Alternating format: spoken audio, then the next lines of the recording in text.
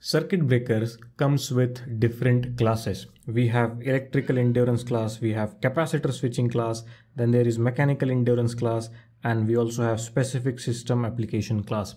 Some of these classes you will also find mentioned on the nameplate of circuit breaker. In this video, we are going to talk about these classes. Now, before we jump into the different classes, let us understand why there are different classes mentioned by different standards of circuit breaker. These different classes basically represents the capability of the breaker to sustain with some particular applications. So for example, if I take the example of mechanical endurance class, if I say my circuit breaker is M2 class, that means my circuit breaker is capable of performing 10,000 no-load operations without requiring any major maintenance. Like that, there are other classes which defines the suitability of the breaker for different application. Let me quickly give you one simple example. Nowadays, the IP ratings are getting famous because every mobile devices are now coming up with some different IP ratings. Now, the mobile phone with IP67 rating will be superior compared to the IP55 rating of the other device. Why? Because for IP67, the mobile was tested for some intense testing.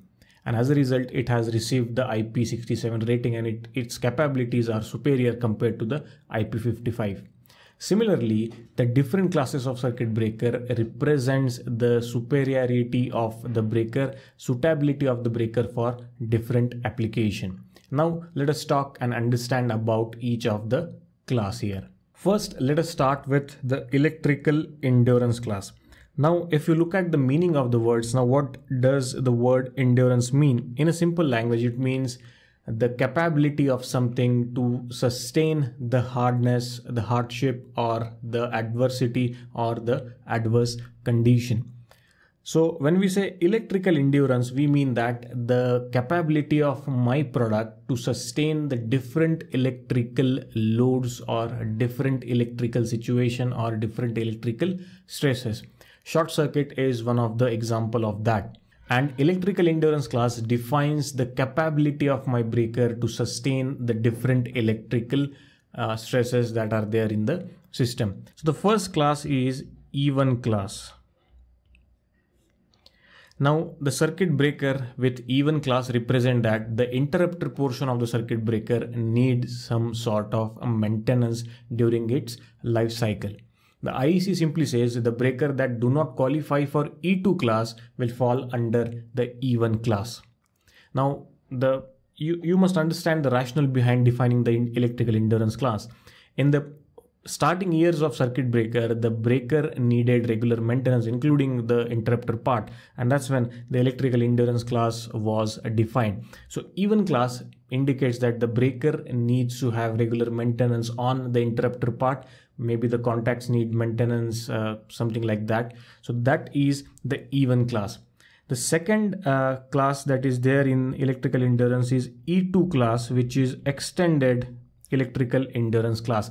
In this class, the breakers do not need any sort of maintenance on the interrupter throughout its life cycle. So if I say my circuit breaker's life is 20 years, then for 20 years, there won't be any maintenance required on the interrupter part of my breaker. Yes, of course, some basic maintenance activities like cleaning and stuff is still allowed. Maybe if the breaker is gas filled, then you can still fill the gas in case of leakage. That is all allowed, but there is no major maintenance required. And that class is the E2 class, which is extended electrical endurance class. And of course, for that, there is some sort of testing that I have to perform without doing the maintenance. So that is electrical endurance class. Now, there is one important point you must note here that E2 class, E1 or E2 class is only limited to circuit breaker from 1 kilovolts to 52 kilovolts.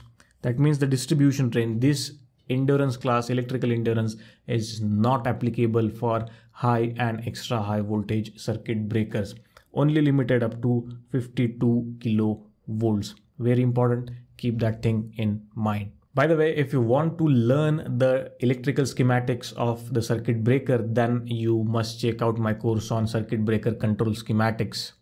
The course is very easy to understand and you will be learning A to Z about the secondary control schematics of circuit breaker.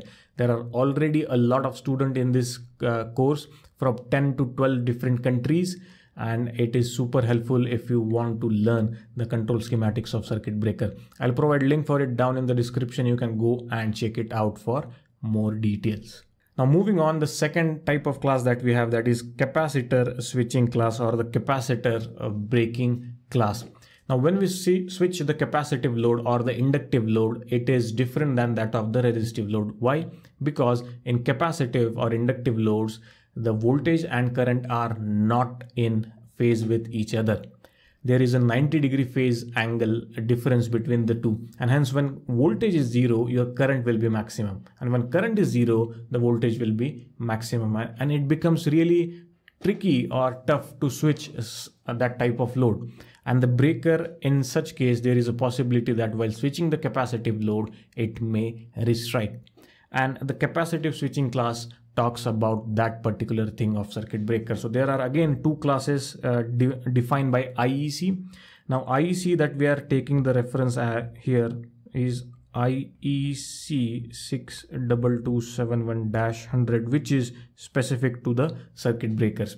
Now it has defined two different classes for capacitor switching. One is C1 class, which indicates that the circuit breaker with C1 class is having low possibility of switching or restriking during the capacitive current breaking. That is one. Then there is C2 class as well, which defines it. The breaker will have very low possibility of restriking during the capacitive switching. So for sure, C2 class is the superior class when we compare with the C1. And of course, again, there are some sort of testing that needs to be done. And in that testing, the classes are assigned to the circuit breaker. So that is capacitor switching class. Now moving on to the next class that we have is the mechanical endurance class. Now we talked about the electrical endurance, the electrical capability of the circuit breaker. Now it is also equally important to test the mechanical endurance, the mechanical hardness, the mechanical strength of the breaker to sustain the adverse conditions, because a circuit breaker is more sort of a mechanical device than an electrical device. So in this particular class, this mechanical strength of the breaker is tested. The mechanical endurance of the breaker is tested. So there are two classes that is defined in this. That is, one is M1 class.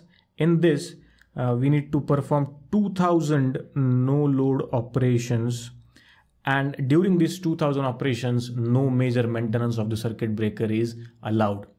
So that is M1 class. There is another class which is M2 class, which is called as the extended mechanical endurance class.